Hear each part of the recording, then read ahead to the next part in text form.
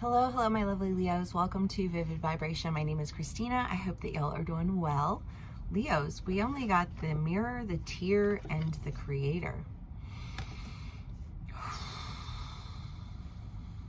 I mean, I don't believe that we can only create from a place of pain, but I do think that oftentimes the most impactful creations that we create are ones that come from a point of pain, you know, or an intense emotion, you know, because like Rumi, for instance, I mean, homeboy was on some like spiritual love vibes all the time, you know what I mean? But this feels like something that was created from pain. And I just want to go ahead and jump right on into clarifiers because that's a very big general theme. Okay.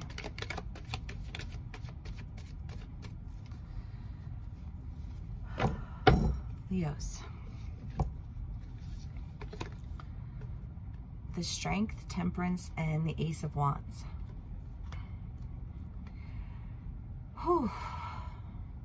I don't know, because I don't know where we are individually within these stories, right? Because I know quite a few Leos, and honestly, you know, I think that there have been points of pain in our life, whether it's with our family, whether it's with friends, whether it's, you know, relationships, marriages, you know, whatever.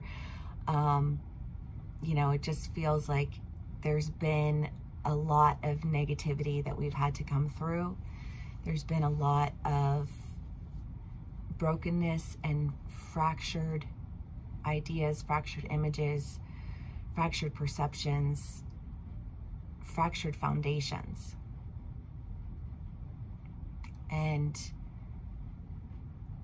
I just feel like, true to the Leo way, you know, like, being a leader isn't always a pretty thing, you know, like being in management, being a parent, being, you know, like whatever, it's overwhelming and it's burdensome, and I don't mean burdensome in like, I have to do this. I mean burdensome in like, I have to do this or else everything will happen, like all these things will go wrong. Like, it's just like this sense of responsibility, you know what I mean? But this responsibility that is on these like broken ideas that just, I just feel like going through like thorns and thistles and like knowing that you have this destination in mind, but like going through like this tumultuous experience as a result of like pushing through.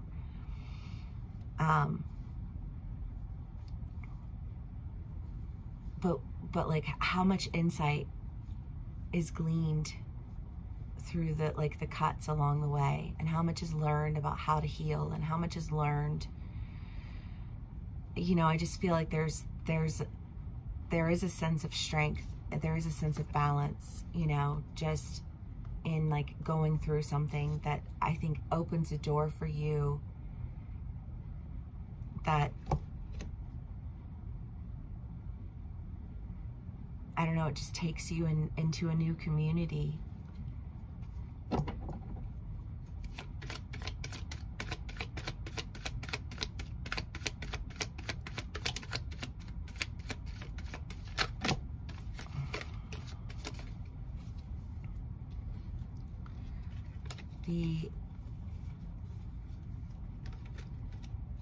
Okay, let's start here.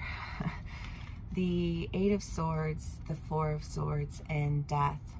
I mean, again, just these fractured ideas, this confusion everywhere, you know, like a lack of trust, like going through the darkness, going through the thorns and the thistles, and like, I just feel like making it out of that, like that ending, you know, but like when you come through that end, there's just this strength that emanates through you, you know, because it's, I don't know, I feel like that idea of like two people, and you've got one person who was handed everything and you've got another person who like worked for it.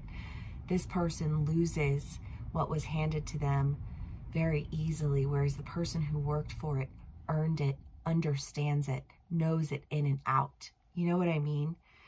Like, I just feel like through this process, you have gained an understanding that enables you to create what others cannot.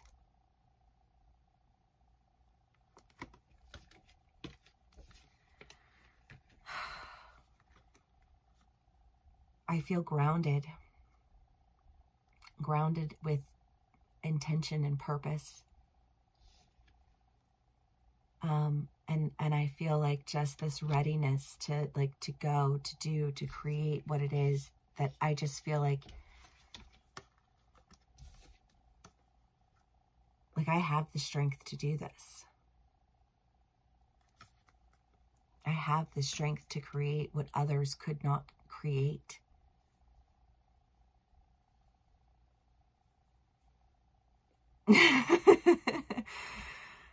I feel very confident, you know, like if I had to just pick the overwhelming feeling of this read, it would just be confidence.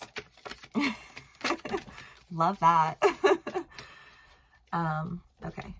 The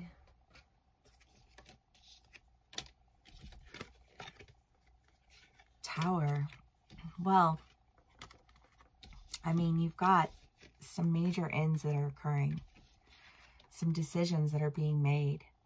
I mean, this is kind of the idea of other people making decisions and you just really needing to go in completely different directions. And I feel like these completely different directions that we're going in come with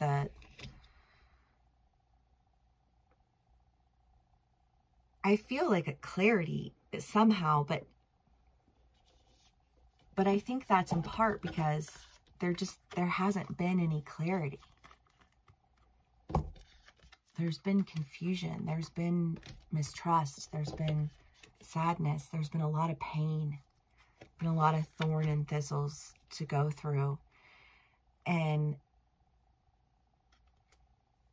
I don't know, it's like if you go through all those thorns and thistles and you get to the other side and you're trying to open a path, then it's almost like this idea of you're burning the thistles. Like you get to the other side and you find some flint and you can finally burn that shit down, you know, and there's a sense of pleasure, you know, ritualistic almost, and burning this experience down, with a sense of clarity and confidence. And knowing that what you're doing, I feel like blazing trails, I guess. I don't know, you endured this thing and now you can burn it down and it can, the land can be toiled, it can be worked with again. You know, probably not by you, because I get the feeling that you're still going. But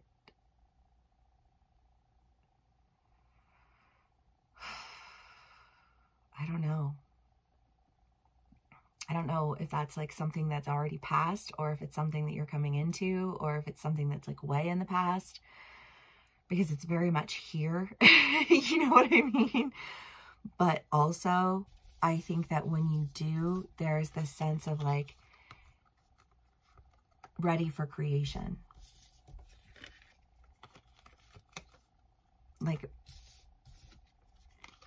Ready to start doing what needs to be done. It feels new. I don't know, it feels new. So I feel like that burning down analogy is coming through, is just this and now you can, once you burn away all of the thorns and thistles, once you do away with all the things that aren't necessary, with all the confusion, with all the broken ideas, with all of the lack, then you can recreate. It's going in and demolition. You can't live in that, that house used to be a meth house. You can't live there. In fact, you need to take it down. It will harm people in the future if you don't. You know what I mean? But like, I feel like that hard learned lesson in a decision to like build anew, but as somebody who is familiar and has an understanding with the process, because you've already gone through the process. Whew. Okay. The River and the Hunter. Well, those are very urgent cards.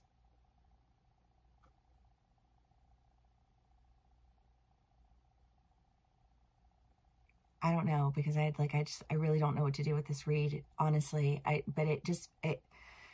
Whatever it is that's ending, whatever it is that's kind of like being burned to the ground, there's an opportunity for you to create. And I don't know if maybe this opportunity hasn't been something that's been prevented for a while, and now it's like you finally have an opportunity and you're going to go for it, but like you're afraid that you're going to miss out on something if you don't go for it right now, because it's like,